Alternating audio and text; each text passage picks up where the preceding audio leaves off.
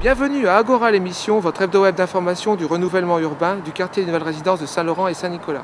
Aujourd'hui, nous vous proposons un sujet sur l'UDAF, l'Union départementale des associations familiales, et sur la médiation familiale.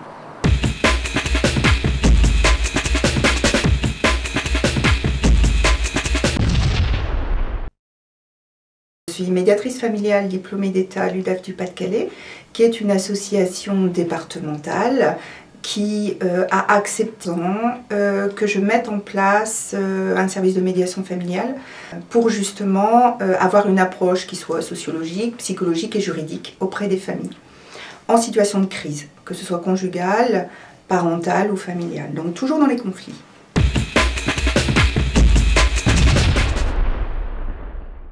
La médiation familiale est un accompagnement bien spécifique de personnes qui sont en situation conflictuelle.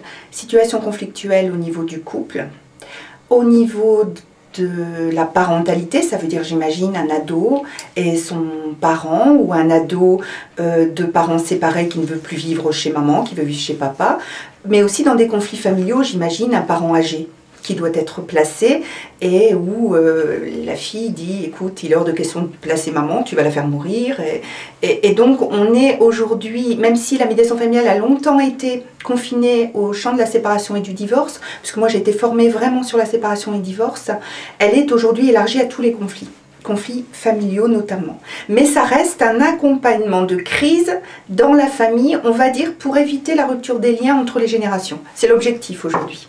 D'accord. Et ça peut être aussi une démarche spontanée des personnes ou judiciaire, sur la scène judiciaire, c'est-à-dire que le juge aux affaires familiales, qui est le juge compétent en matière de séparation, de divorce, conflit, notamment les grands-parents privés de leurs petits-enfants, ce juge peut proposer une médiation familiale à tout moment d'une procédure judiciaire. Donc la médiation familiale est aussi inscrite dans le code de procédure civile et tout justiciable y a droit.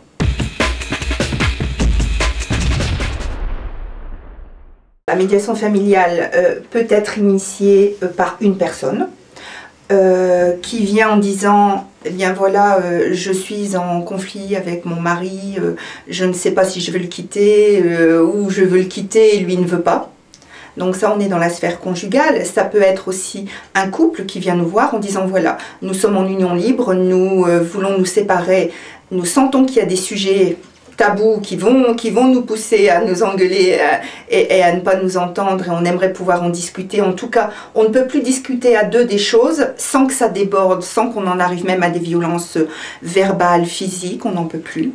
Et les enfants n'en peuvent plus non plus. Donc aidez-nous à redialoguer. À partir de là, moi j'ai à les accompagner, à les prendre comme ils sont et à les accompagner vers une aide à la prise de décision pour ce couple qui va mal et à rechercher des solutions réalistes. C'est-à-dire que je sers un peu de maïzena, je fais lire, et dans un contexte aussi, dans un lieu qui est neutre, où tout est confidentiel et où j'ai pas apporté de jugement.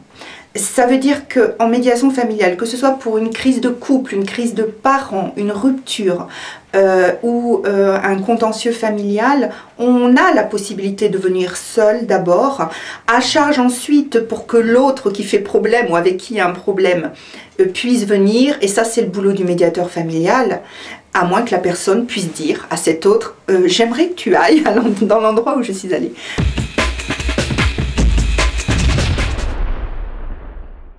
La médiation familiale a un coût qui est fonction des ressources des personnes. Ça veut dire que le service ici bénéficie d'une prestation de service. Nous avons donc des financements Caisse d'allocation familiale, donc CNAF, MSA et ministère de la Justice. Ça veut dire que la première information, l'information sur la médiation familiale, quelqu'un qui vient pour une première fois, c'est gratuit. Les autres, c'est en fonction des ressources, en sachant que le minimum d'une consultation d'1h30 à 2 heures est de 5 €. Et ensuite, c'est une grille tarifaire. D'accord. Ceci étant, la médiation familiale, par son coût, ne doit pas être un obstacle ou faire écran à la démarche, puisque je dis toujours, nous avons l'année comptable et des ajustements possibles. Donc surtout que ce ne soit pas un frein.